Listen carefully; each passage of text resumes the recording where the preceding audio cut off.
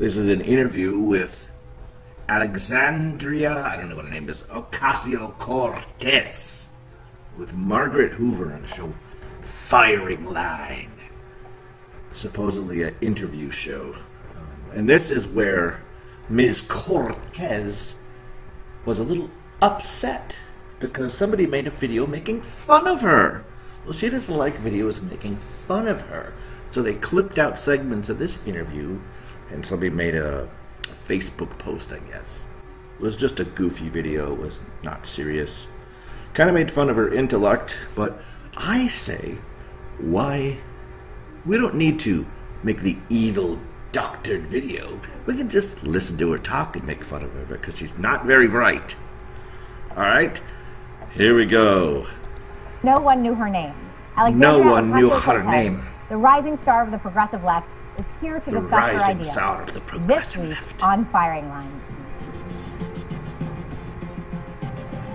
Firing Line with Margaret Hoover is made possible by corporate funding provided by Stevens Inc. Look out, Bernie Sanders. Alexandria Ocasio-Cortez has arrived. Ocasio-Cortez made waves 2 weeks ago for MK Ultra Democratic Eyes, incumbent who was chairman of the House Democratic Caucus, winning with 57% of the vote. Ocasio-Cortez ran to the left of her opponent, forcing him to join her there. We're so happy Even that she tweeted out ran a to the picture left of of her the hole opponent. she wore through the sole of her shoes. Oh, she wore out her shoes. New York's 14th She wore out her shoes campaigning. Her win was a political earthquake. An earthquake? I don't know about that. Donald Trump, The shitlib won the Bronx. A positive case for Let's not democratic act like this is socialism Trump. and racial justice. According to Racial pundits, justice. she has high-speed Wi-Fi and a system still impressed by dial-up.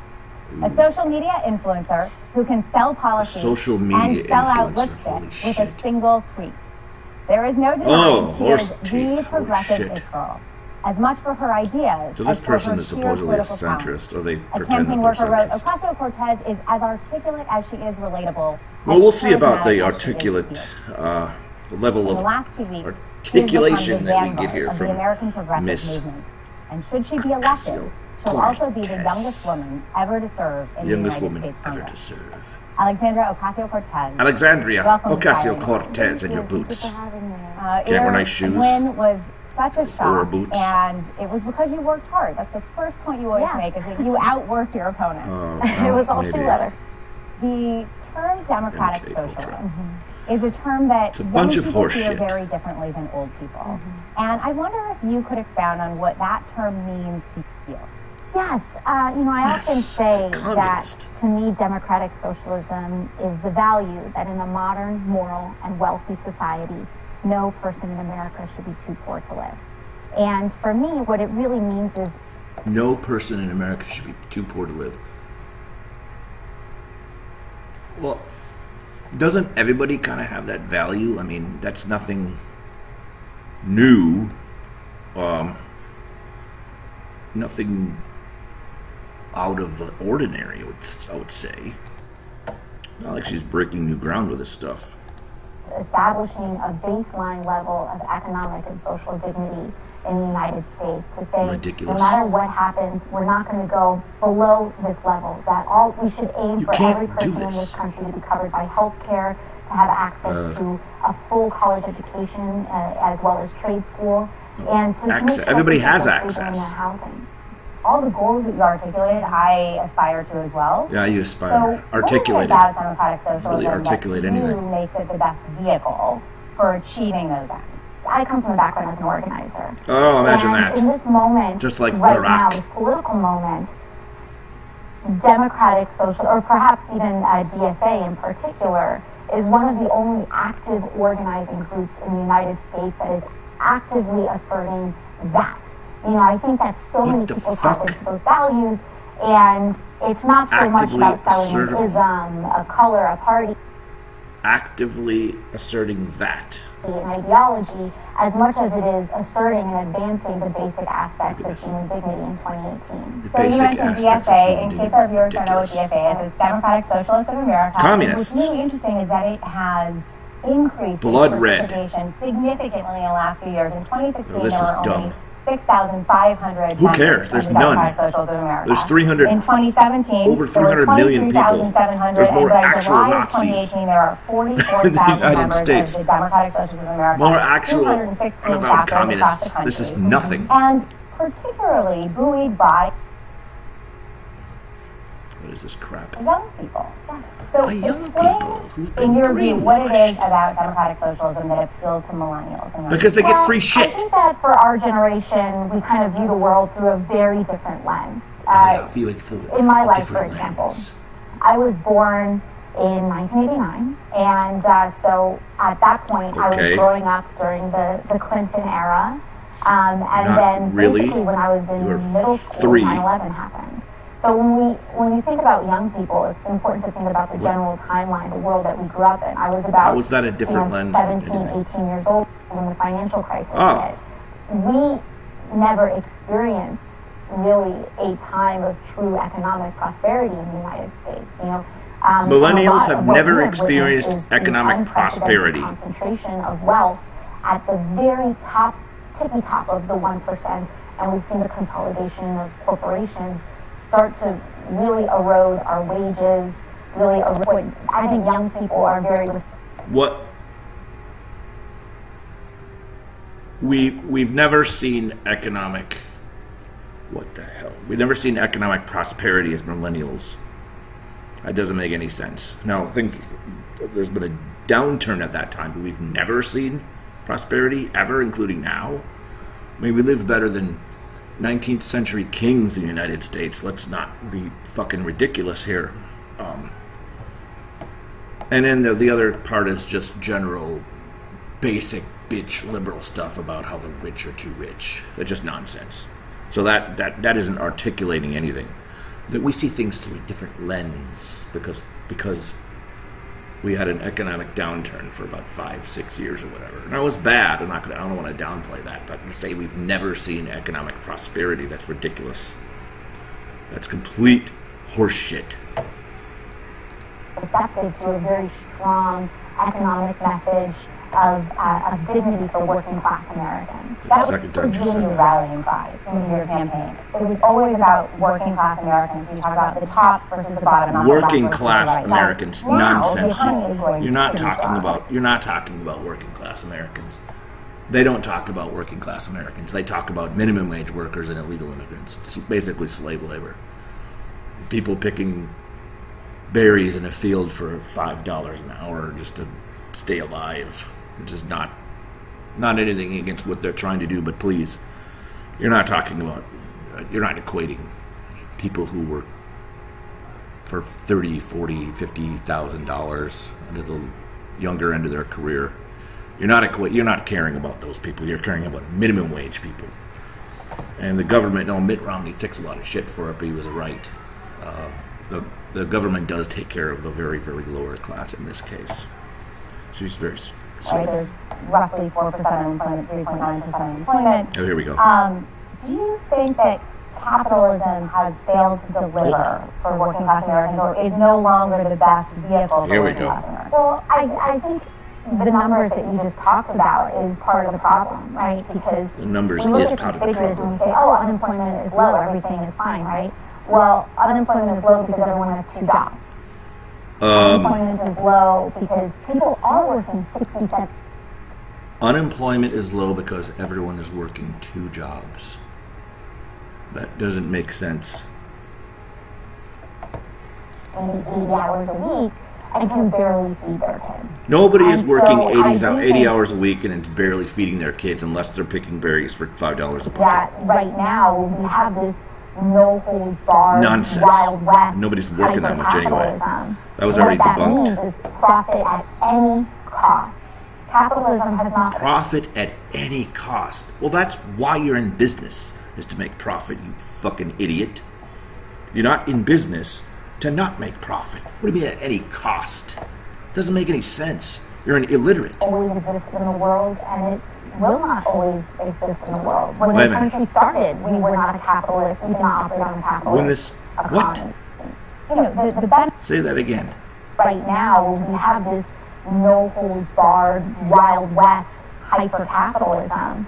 How the fuck can you say that with all the regulation that we have in this country? We have no-holds-barred capitalism. We're the Dominican Republic out here. We have no-holds-barred capitalism. On what? Is profit at any cost. Any cost. We have no regulation at all, ever. And it will not always. There's no FDA. There's when no. this country started, we were there's not no capitalist, there's no NEPA.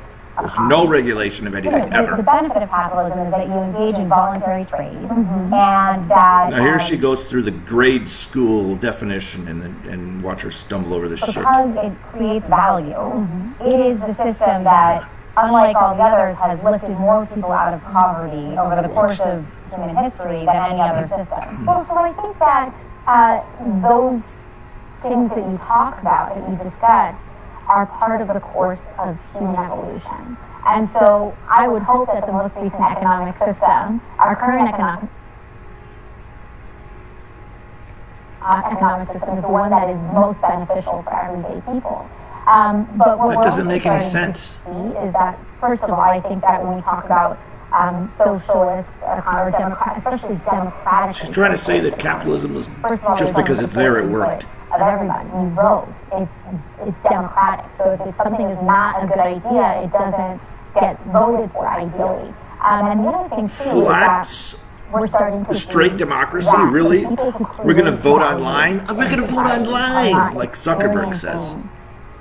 You want a street light in this corner? Let's vote, idiot.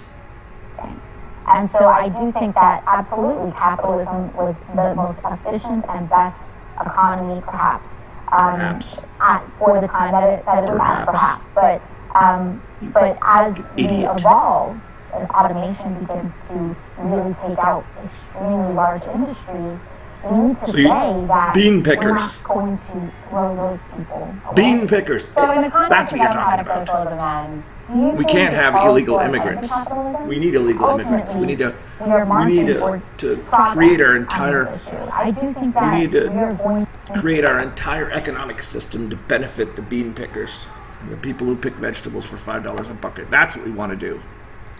That's what we're looking to do. was the most efficient and best economy, perhaps, for the time that it was at. Perhaps. No doctored video here. But as we evolve, as automation begins to really take out extremely large industries, we need to say that we're not going to throw those people away. We're not throwing away farmers. Democratic socialism, then, do you think it calls for an end to capitalism? Ultimately, we are marching towards progress on this issue. I do think that we are going to see an evolution in our economic system of an unprecedented degree, and it's hard to say what direction that takes. And I joke that you're skeptical that capitalism is going to continue. This woman is an idiot. You give the right answer. Yeah, I think it's at least a question. I think it's absolutely a question. One of the first guests ever. You didn't say anything. Was a gentleman by the name of Michael Harrington. So they just edited that out. That's the best they could do. Johnson's War on Poverty, and That's the best they could do for that question. Obviously, this is heavily edited to make her look good, and that's the best they could do. I think it's a question. wrote The Other America. Joe Communist. Also, the initial organizer of the Communist. Democratic Socialist Organizing Committee, which preceded the Democratic Socialists of America. Joe So Communist. I have a really fun clip from that show that I'd like to show us, and then we'll comment on it back. Let's take a look. I don't like capitalism. I think it's much less than, well, I think it's a mythological system. And we talk of free enterprise, we have gigantic concentrated corporations. But I agree that it is exactly the magnificent accomplishments of American enterprise and capitalism and business, and the kind of dog-eat-dog misery that we went through that now makes it possible for us to be decent. And I think that when we finally do get a modicum of justice in the society, we should revere those dog-eat-doggers who did make it possible. Well, perhaps contempt was too strong a word to describe your feeling on capitalism. I was struck by that sense of yours because practically every ethical, moral, and cultural justification of the capitalist system has now been destroyed by capitalism, which some people would find contemptuous at least. I want to watch that. I want to watch Buckley and that other guy. The values you and I are trading back and forth. Did you just compare yourself to Buckley? So I am a really firm believer that the next step in our education is opening up colleges and trade schools to be tuition-free in the United States. Yeah, that's the next step. Is to about every 100 or so years, we garbage extend institutions. Our public education. When we first started in the United States, people, if you were lucky, got a grade school education. If you were lucky, yeah, right. Society decided that wasn't enough, and we made universal middle school. And it wasn't until, a lot of people don't realize, it wasn't until about 1950 or 1960 that we truly achieved tuition-free 1950 to 60. Wow, imagine that. What that horrible era. You know, 100 years ago, you could go to school to 9th grade and you learn calculus. Now you get high school seniors who can't read. But you want to make everything free. That's just brilliant, dude. I don't even have to debunk that. Everybody knows that's stupid. In the United States. And you know what? We're now out another 70 years, and I think that as our economy evolves, our education something else happened 70 years ago, our publicly available education needs to evolve. So I believe in tuition-free public colleges. And well, you're a moron if you believe in tuition. In addition, we have an amazing opportunity to, at the same time, that's how these policies work. They have to be interlinked. Oh, interlinked. Pursuing a program of federal student loan debt forgiveness. You're just pandering to college kids, about illiterate. How encumbering student debt is and university student debt is. We made high schools worthless. Individuals, do the same for universities. Well, they almost are anyway. And there are some studies. There's one from the nobody's going to trade school for that anyway. And others that suggest that actually the master's degree, deterrent to people participating in the economy is garbage. The demarcation of whether one has a college education or not having a college education, rather than college debt.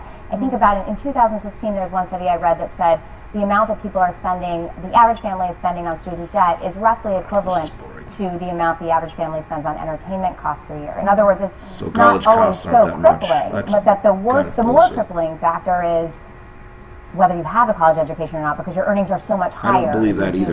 Yeah, I would, I mean, if you've got a degree in the right thing, it'll help. But 80% of college degrees are worthless. The rising amount of student debt, and then the fact that wages are largely remaining flat. I mean, that real wages are remaining flat in the United States. Some families may cost because you're not getting degrees in anything that's worthwhile. If they are in student loan debt, but you look at inequality. Some folks have parents that are able to support them. And one of the largest drivers of wealth inequality in the United States is inherited wealth. So especially, what is your point? What we need to talk about is this question of social mobility. And that's, they cut that off there. So what are you talking about? Well. Did they? I'm less concerned when you have a lot of wealthy people. Did they cut her off there, calling for the confiscation of 401ks? That was heavily edited.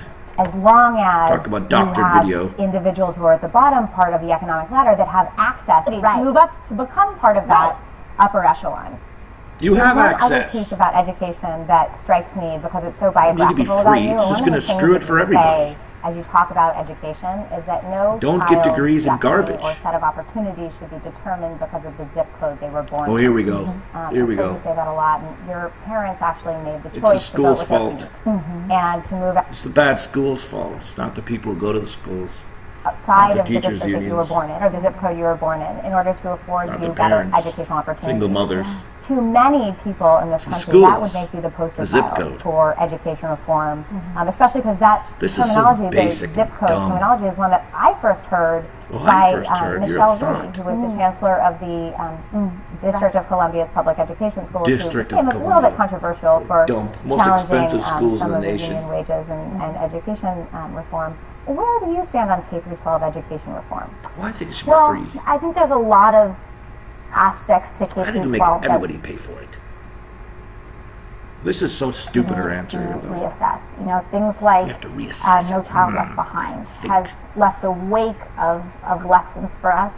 We have to strike a balance between No Child Left Behind. This is not lame. Kind of watering down every child to a bubble on a test and a test score. Watering every child down to a bubble on a test. What does that mean? Hurt our educational outcomes. You're bitching about scores. They spend too much time studying for scores. Is that what you're trying to say? One of the things that we really need to reassess when we talk about economic too much time studying for tests and reducing economic inequality is our basic system of funding schools. The basic idea Here we go.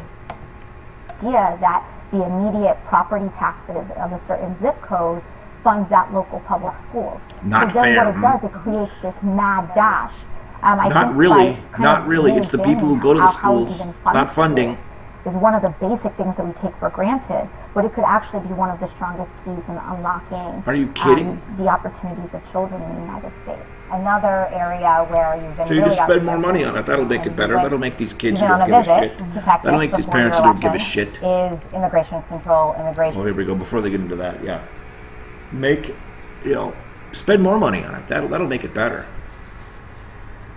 Give the teachers' unions more power. Like, you can't fire anybody. They basically abuse kids and you can't fire them. You can't fire them for anything. Just throw more money at it. Make it for free. This economic illiterate. The DC schools, like the inner city schools, are way more expensive than schools in, say, well-to-do, even medium, not particularly rich areas. And the reason for that is people care. It costs less because people are accountable.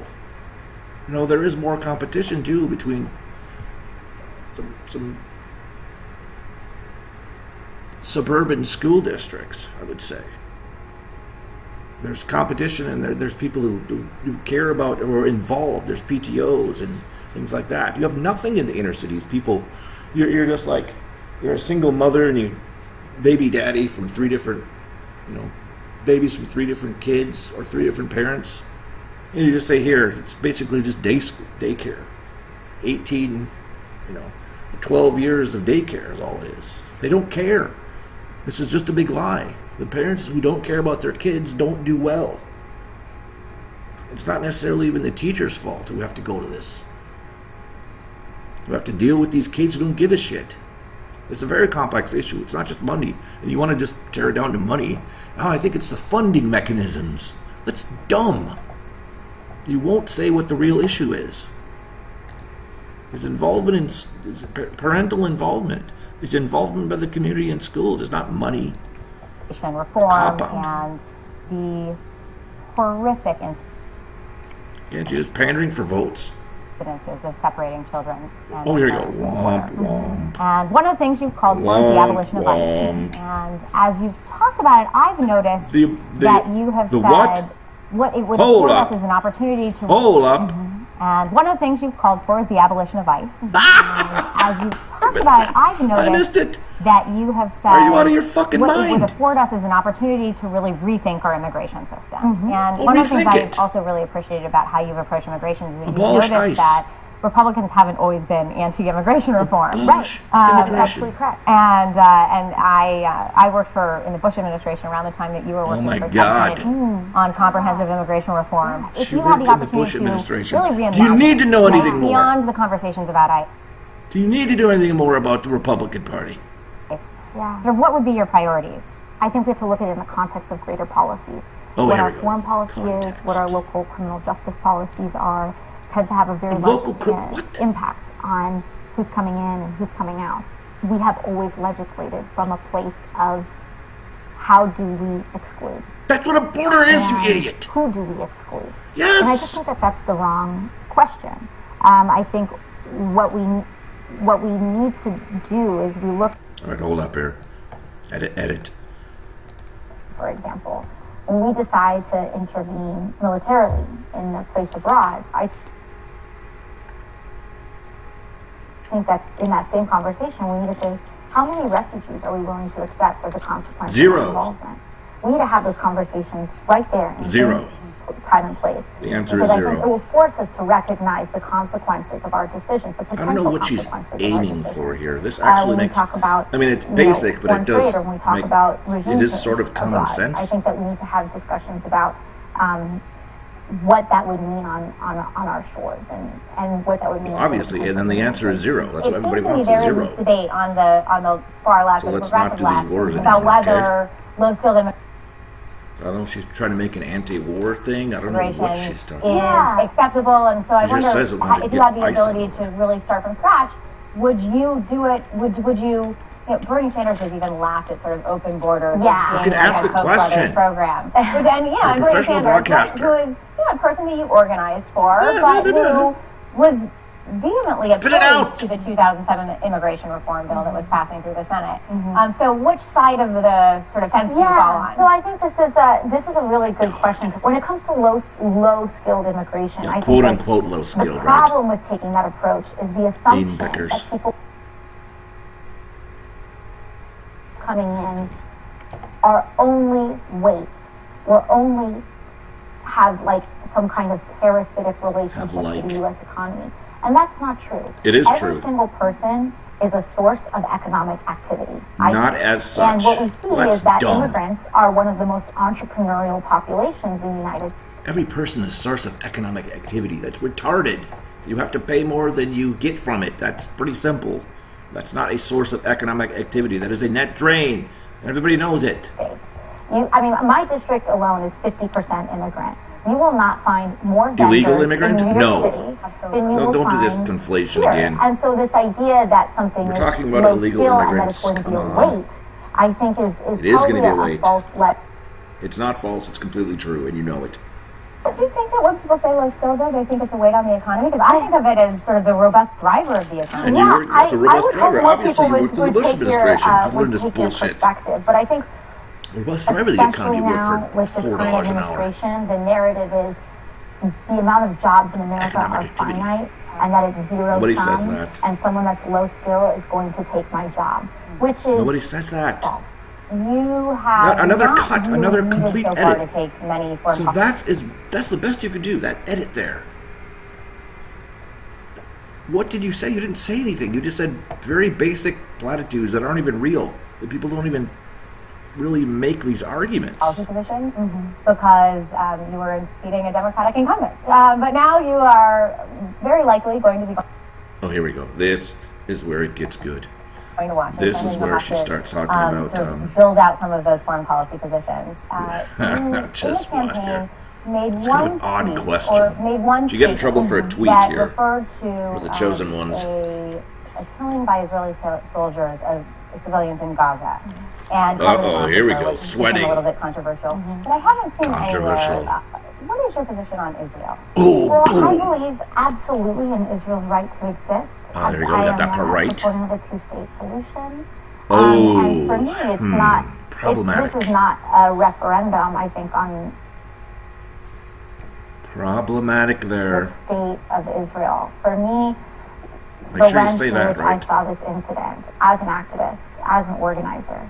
60 people organizer. were killed in Missouri. 60 people were killed in the South Bronx. You a communist? Unarmed. 60 people were killed in Puerto Rico. Puerto I Rico. look at that incident more through just. Why are you bringing up Puerto Rico when you talk about Israel? It would be completely unacceptable if that happened on our shores.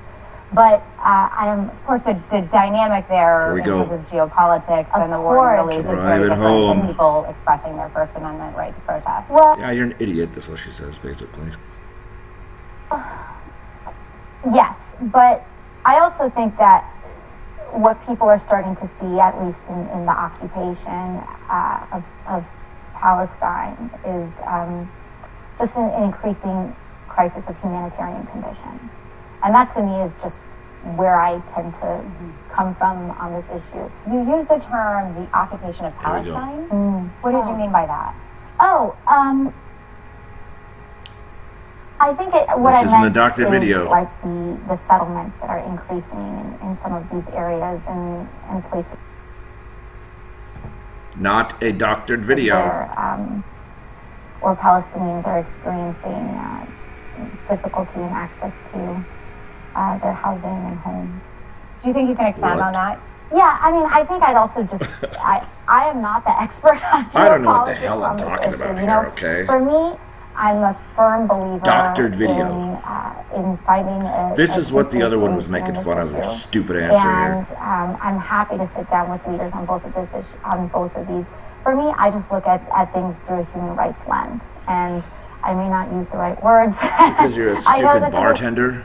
You're Look at this, MK Ultra eyes here. That's very honest. That's very honest, and you're going to. You're a moron. It's very honest, and when you're running for a governmental office, and you're an elected member of Congress, you'll have the opportunity to talk to people and then you'll learn. And visit Israel. Oh, you go and learn about Israel. You go and learn. That's one of those things that's important. You'll get your answer correct. Our greatest ally, the district that I represent, fellow white people. South Bronx. I come from a never again. Background, and you go and learn. Middle Eastern politics is not exactly at my kitchen table every night. It's gonna be. But it is gonna be. You get those checks rolling in. It's an important issue for people in my district. How is it an important issue for people in your district? For Americans across the country. And why? I think what's at least important to communicate is that I'm willing to listen and that I'm willing to learn and evolve on this issue. Like I think you gonna learn. Oh, you gonna learn. Progressive, how do you reflect on President Obama's legacy? Furious Styles. Here we go. It's I think it's Saint Iraq. Iraq. I think for me, I try to look through President Obama's legacy through as clear eyes as I possibly can. What does that mean? I think that he mobilized. I certainly phone banked for him in 2008 as a young college student, and I think that phone banked for Obama. See, I also bothered to help. I acknowledge that he came in. And his administration came in at a very difficult time. He came in the pitch of a financial crisis. So you're just making excuses that he didn't get anything done. To just, I think, unprecedented obstructionism from the Republican Party.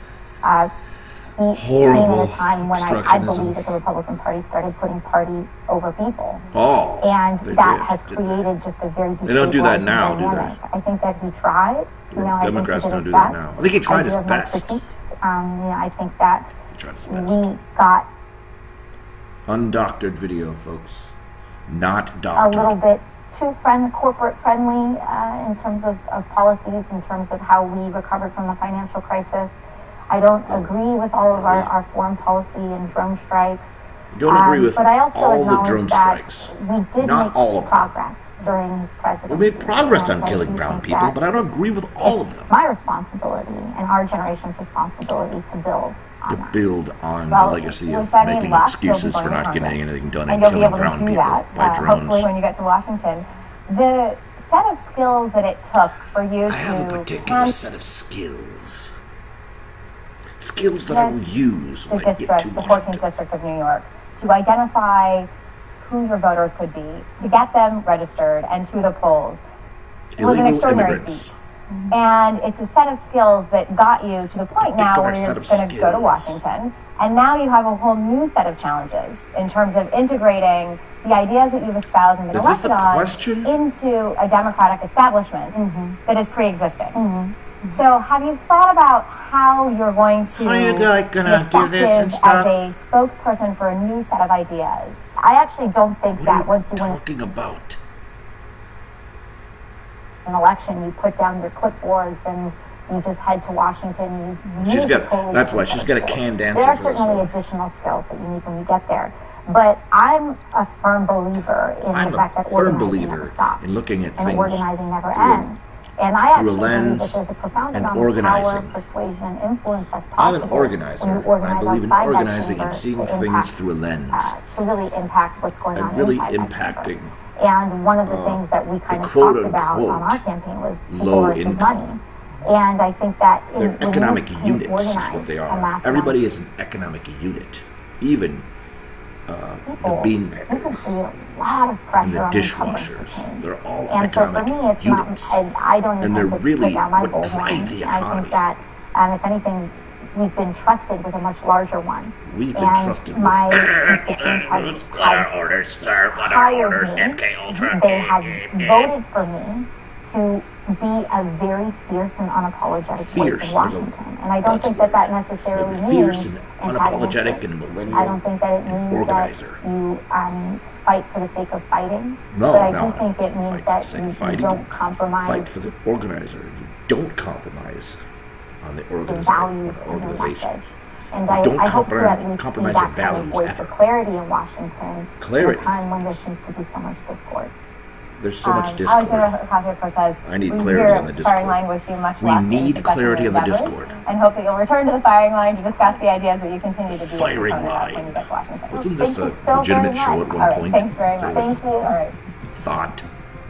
And there you have it, the undoctored video. Margaret Hoover is made possible. Undoctored video of Ocasio-Cortez and her organizing and her principled organizing and desire and her uncompromised principles for the low-income free shit for everyone. And that's what it's all about, is free shit and organizing and values and quote-unquote low-income economic units. And that's what it is. And I'm totally not a moron at all but I can't explain anything about Israel, but you gonna learn. And I think that the reason that unemployment is low is because everyone has 8 jobs and they work 115 hours a week, and the numbers are wrong. And the tippy top of the 1% are concentrating the wealth, but there's no zero-sum game. There's not a zero-sum game in the jobs. No. There's economic units, economic mobility. And the people who can't go to college are the ones, or the people who go to college are the ones with parents. And we can't have parents. We can't have mom and a dad and with wealth. That's the inequality of the people that have parents, the people that have wealth. We need to make things more equal. That is the thing, the clarity that we seek, the clarity from the economic units that I see from an organizing perspective, that I'm never going to lose my vision of organizing for the economic units. There you have it, ladies and gentlemen. Brilliant orator, basically William F. Buckley, only female and Latina. So how can you go wrong with this great orator, this monumental behemoth of an intellect in the current year? Ocasio-Cortez, über alles.